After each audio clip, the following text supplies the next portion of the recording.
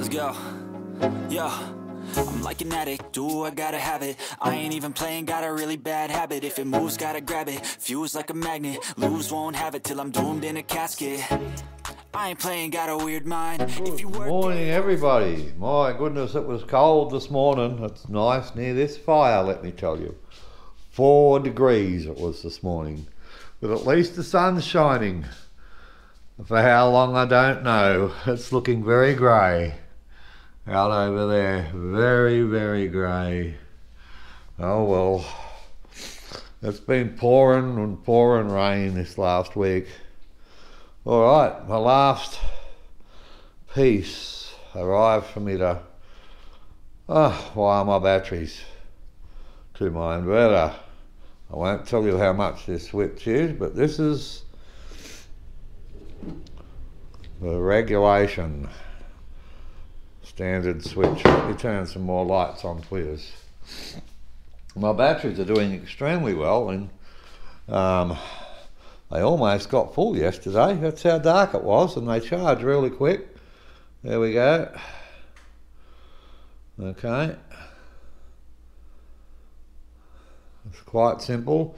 Big heavy duty DC switch.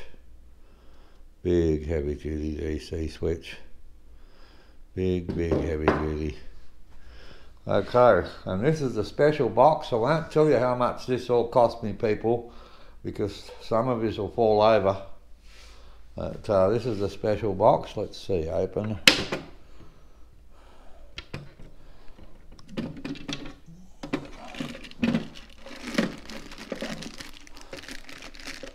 It's got all the cable glands,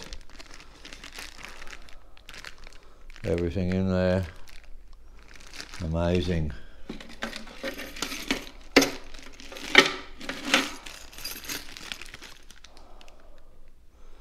The mounting.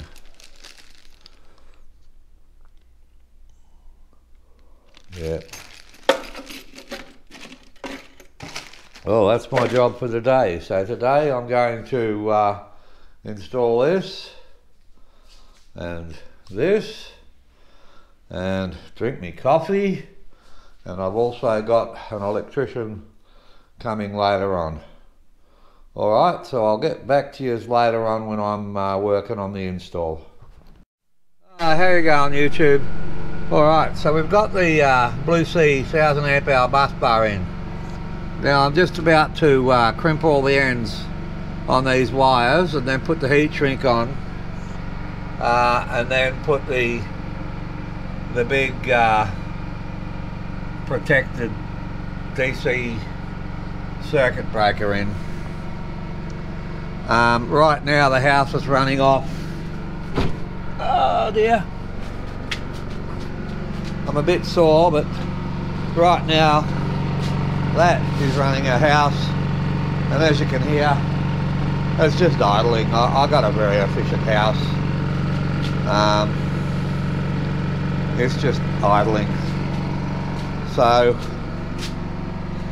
this is what it looks like when I step back. Okay, so the bus bar's down the bottom, the switch is there. Once I've got this, now this is in the book for this inverter, it recommends 50mm squared, and same as the switch. I mean, it's only a short distance, it's under a metre. So that'll more than carry the surge loads, but you wouldn't be able to get anything bigger than that through those holes anyway, or any bigger lugs that actually fit inside here, because if you go to 70mm squared, the lugs don't fit.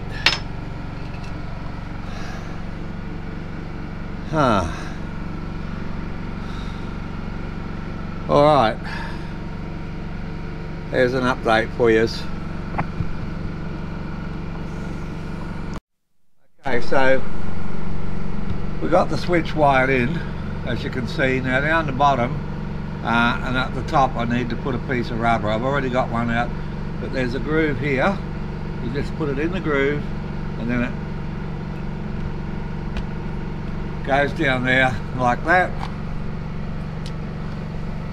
and separates well and truly, so there can not be any arcs between the two ever. It's a pretty ingenious way of doing it. Can you go get the lid, love? I've still got to do the caps up at the top and at the bottom, and I've still got to connect these to the bus bar. But very soon now I'll be able to turn that noisy generator off. Alright, so this is what the top looks like. Hold that again for me please, love. So the top.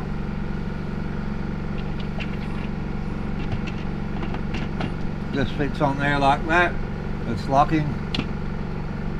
That's unlocked. That's locked. Alright, turn it off, love.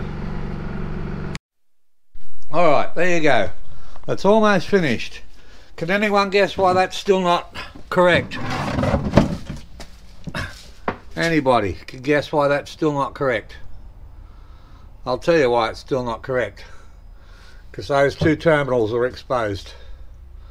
Okay, that's about to be fixed. I'm just going to put a piece of perspex over this now, and that's a done job. I haven't got the perspex yet, but I will have. So there you go. Pretty big